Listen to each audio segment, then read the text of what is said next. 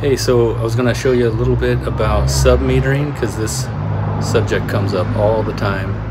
Everybody wants to know how to submeter their electrical, their gas, and their water. So let me turn this around, I'll show you this system. Okay, so originally the main water line, this yellow one here, followed right down here, went to the hot water heater on the existing house, and then went into the house. So what we've done is we came off that main water line, we did a T ball valve, and then we got our water meter here. So as you can see, we've got 3 gallons of water that we've run through it already. We ended up putting the spigot here on the main house, so we're going to disconnect the one in the very front, and that way there's no water being used before it gets to the metering. So any water that's used on the front unit, including outside spigot, will be calculated. Then the second one comes over, 90's up. This is our water meter for the ADU.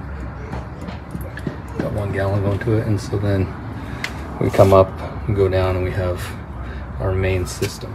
So as I mentioned, there's a lot of conversation we have with our clients about how they can control the utility usage, dividing it, and so you can obviously meter your electrical and even your gas.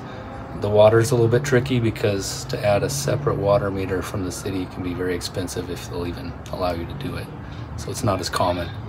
But with these water meters, you can have a very simple system such as this where you can come once a month and read them, or they can go through your Wi-Fi, go to a gateway, and you can read them remotely, or even have a company that can manage that for you, so they will remotely read the water usage for each unit, and then they can even submit a water bill to your tenants.